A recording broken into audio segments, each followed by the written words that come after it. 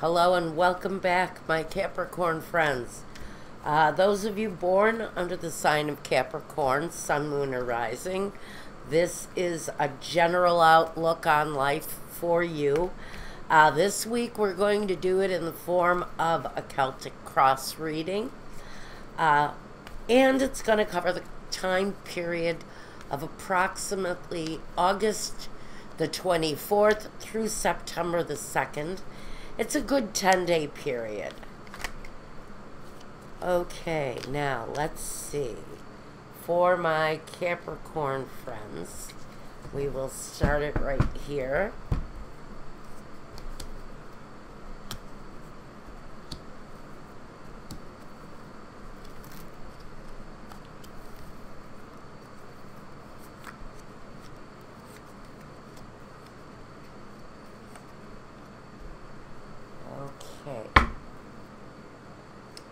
Well, we've got an energy as the focus, the Emperor, fire sign.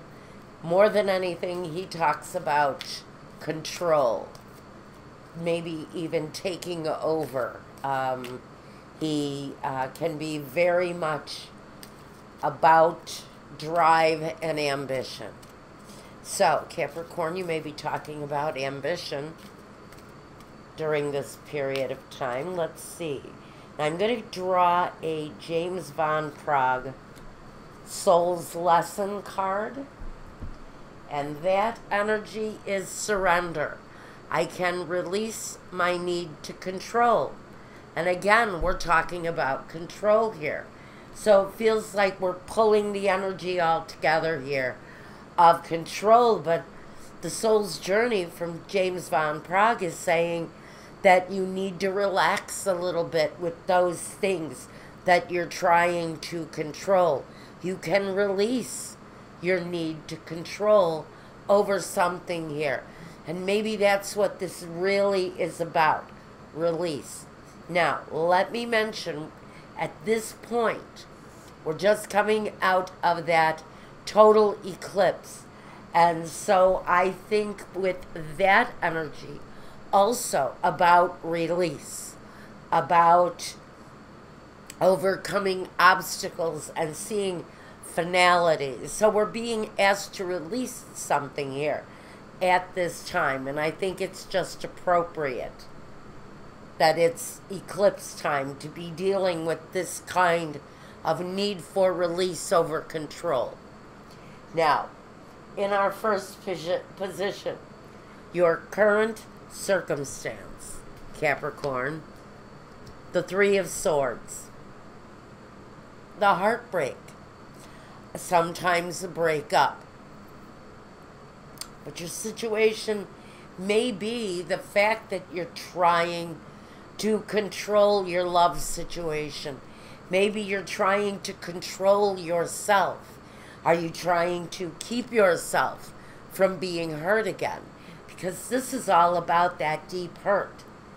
And some of you may be so controlling of your emotions right now that you're terrified to open up.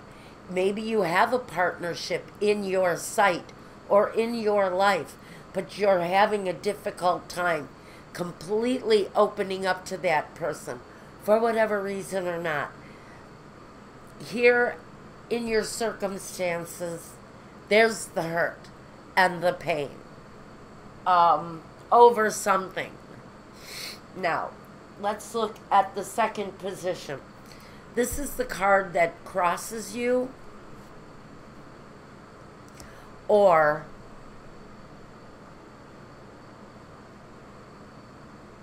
compliments.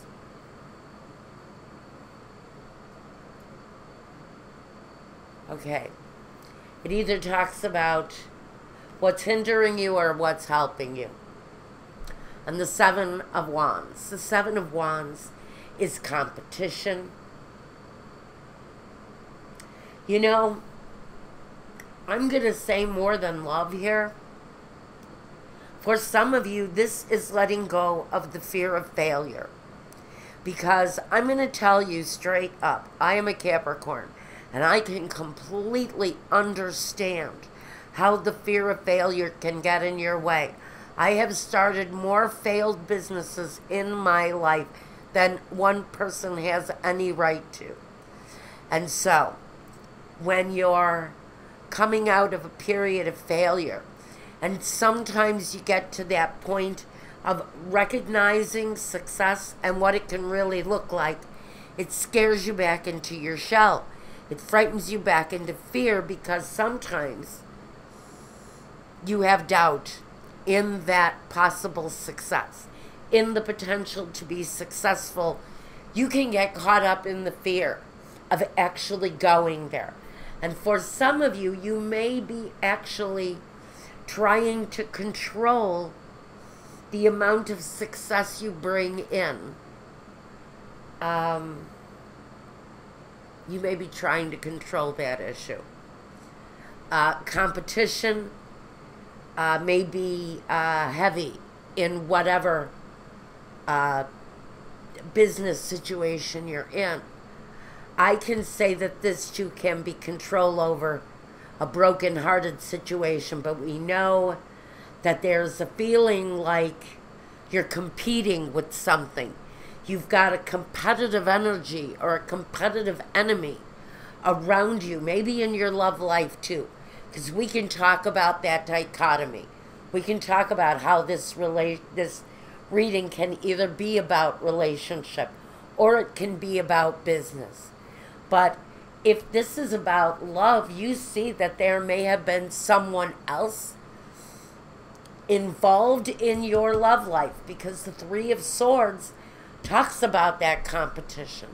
It talks about that edge, that maybe your partner has been cheating on you with someone younger, someone prettier, someone that's sexy, and you've had a half a dozen of his rotten little brats. Pardon me, I'm sorry I said that. And you're about ready to pull every last hair out of your head because he doesn't listen to you, and therefore they don't listen to you. It can be that kind of a hurtful, a competitive edge. And maybe this person is playing your energy off of the other person's energy. This is about the competitive nature of whatever it is that you're feeling the need to control in your life. And what Spirit is saying, it's time to let go. Time to open up and receive something new. Now, in the next position, what is the best you can expect from the situation? The Tower. And for some of you dealing with this situation, whether it is a disappointing road around your career path, we have endings here. Now we can say that this lies in a feeling of past position. So maybe you've already overcome the disappointment where your business is concerned. If this is more connected to love, you're either looking at the end or you're getting over the end. But the Tower is an ending that is necessary. The situation can no longer exist the way it is, and something needs to be ended so a new thing can happen. And again, I would say that the best you can expect at this time is that if and when the ending comes for you in the situation, love or business, we're going to broaden the spectrum on this, in whatever way, the ending is not going to leave you finished. The end is going to leave something of a foundation where growth can still happen. So something will be left over in your life, but it's the ground that you stand on. It's your security. So I think even though feels like an ending here, there's also knowing that there's a secure foundation for you to work from. And that's a pretty good place to end up after an upsetting ending. Now, what are the hidden factors around you? The Eight of Swords. It's the feeling of restriction. It's the feeling of being trapped, or the inability to move forward because maybe something is hindering you. Maybe something is keeping you from progressing forward. Maybe it's your career path and you have no other choice but to continue walking it until you break through to the success. If it's a relationship, it feels like you're damned if you do, if you do, and you're damned if you don't. You don't know if you can move forward because you can't really see your future as it is right now. Because maybe some of you are going through this necessary ending right now. You can look forward to an easy way out if you change your perspective. The Eight of Swords says, yeah, right now you're feeling trapped in a situation. But you really need to change your perspective and look at it in a different way because there's a release there. The Eight of Swords says if you just turn around and take the blinders off and look at the situation in a totally different way, you can gracefully move away from the situation. Now, we want to look at the next situation, which is the past events that are influencing the present.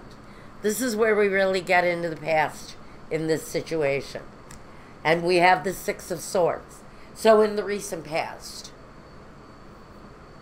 Capricorn, have you moved away from something or someone? Is this reflective also of where you're currently at? Maybe having some sort of stability as you've moved away. Maybe what you can expect to have right now is a stable foundation with the capability of growth.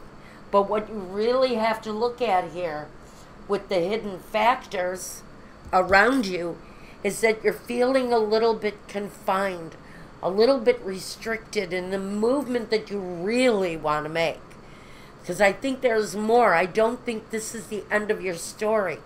I don't think you've left an element of maybe failure behind and you're still feeling stuck in that feeling of failure. You have successfully moved away from something, which is where we want this energy to be. We want it to be in a positive position of moving forward. It's in the past. So we know that you've already made some really brilliant choices in how to restructure and refocus your life. The Eight of Swords is that refocusing, and you may need to do further examination if you're still feeling stuck in a situation. Now, and it's really connected, that kind of feeling stuck is pretty much because of where you've been emotionally, how you've suffered maybe at the hands of bad business choices or suffered with bad love choices. It can go either way. You've moved away and you've started a new progressive road. Now, let's take a look at your next move. The Knave of Chalices. And for some of you, this really is going to talk about love now. If we're focusing on your profession first, let's get that situation out of the way. The Knave of Chalices says, you're really, even though you may be struggling with thick competition in what you're doing, or you may be dealing with competition that cheats at business, frankly. A competition that, buys fake numbers and structures their businesses around deceptive practices, then your competition is cheating you, and you need to figure out how to leave that kind of deceptive practices in your wake, in the wake of your movement. And so what this is saying is you need more self-confidence, more faith in what you're doing, more acceptance that you will find the right connection in business. Now, if this is love, I want to say that there's hope. There's always hope. If you're feeling trapped in a situation because a lover failed you, because the lover deceived you in one way or another, even though you feel like you're controlling it and you're controlling your need for love and passion, and maybe you're squashing all of that feeling down because you don't want to face him, that new startup of what can be a very youthful energy, a very youthful, loving, kind of playful, it's a playful experience that may be offered to you. It's whether or not you decide to accept it. Because it feels like, for some of you, love is a competition. There's always someone younger, prettier, that's going to take your energy away. Because when it comes to love, Capricorn has very little energy for all of that. And I know my share of Capricorn, even though I am one. We get to the point at some times in our lives where we find love to be useless and nonsensical. And so, Capricorn, you do have a hard time coming out of a place of stagnation where love is concerned. And a place of very deep feeling is keeping you from moving forward. But the Knave of Chalices is saying, pay attention to an opportunity that's going to come your way. If you're feeling trapped and left out by love, prepare yourself for a new offer that's going to come your way. And in business, satisfaction will be there. Now we're moving into the next part of our reading. And the first question is, how do you see yourself? What can you do? How do you envision yourself?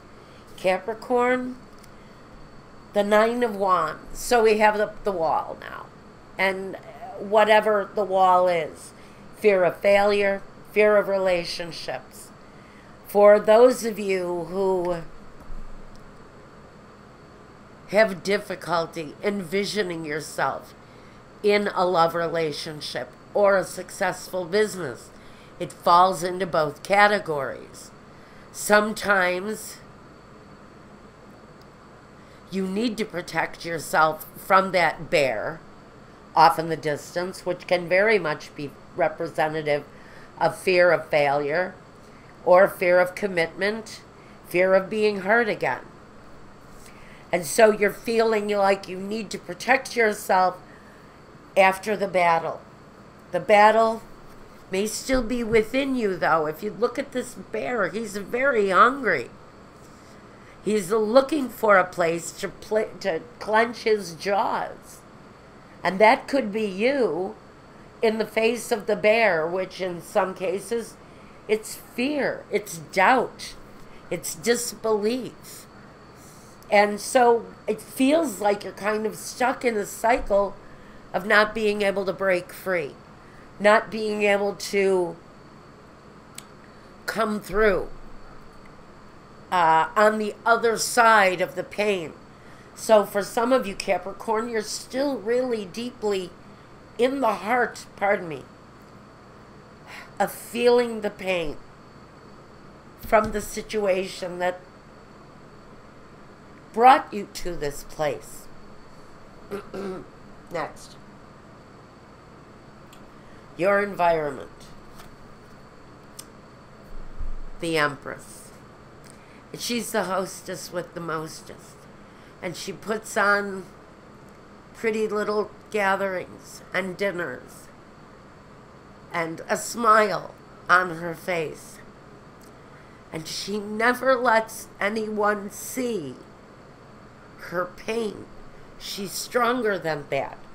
She's the mother. She's the nurturer. And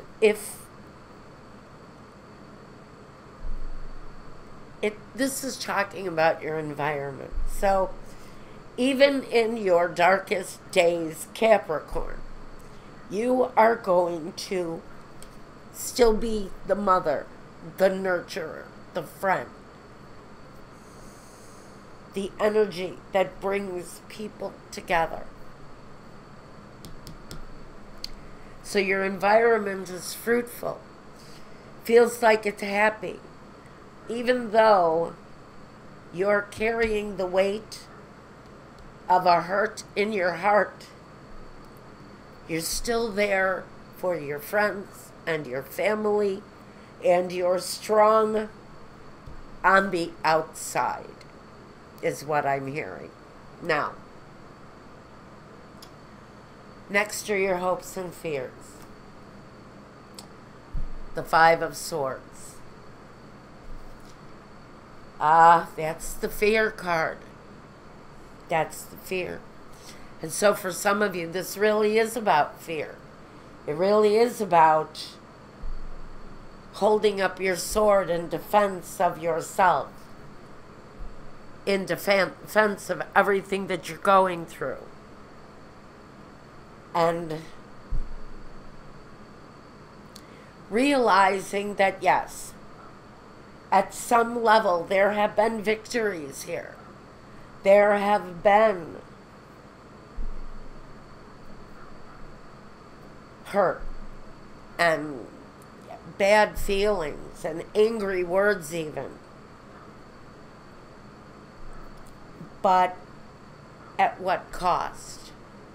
Who really walks away a winner? So I guess what we're really saying here is that you want to overcome the place of fear that's connected to this, the success, the failure, the love, the emptiness, the commitment, the need to run from commitment. There's a struggle going on here inside those Capricorns that I speak to here. If this isn't making sense to you, it's not supposed to. And in the next position, which is the outcome, we have the High Priestess. Inner wisdom, inner knowing. Some of you have a element of intuition that needs to be paid attention to. And so what really brings peace and harmony for you in the situation is that once you do release whatever is controlling you, that's the control, whatever is controlling you, when you release that fear, that doubt, and come out from behind the place where you have been hurt, overcome the battle, the real place of peace is going to be in your own sense of inner knowing, the goddess, the great goddess. That's you at this point. When you come out of it, you come through with a sense of deep wisdom, and it'll change who you are, and you'll have a more brilliant way of thinking about and looking at your life as if it's all going to change once you come through the other side. Well, I think that's all the message that I've got for you on this one. Stay strong because your intuition needs to be paid attention to. There's a place of peace and wisdom if you listen to that little voice that knows exactly the direction you need to turn and focus. Change your focus and listen to her wisdom, her inner wisdom. She lives in all of us to some degree or another. Now, is that all I've got for these fine people? I think for now that's it. Now I'm going to go over to my Vimeo channel and I'm going to run your love reading. It is called The Magical Love Reading for a reason. You can go check it out at my Vimeo channel if you like. It's available. If you want a reading meant just for you, your questions and concerns, your birth sign information, have a situation in your life where you need some more inner light, inner wisdom, you need to get closer in touch with the High Priestess. That is the voice in your head, but sometimes she needs a little help. You can reach out to me and get a reading for yourself. Contact me through my website contact page or send me a direct email and I'll get right back to you as soon as I can. So, guys, as you journey through this, take care, be well, and peace.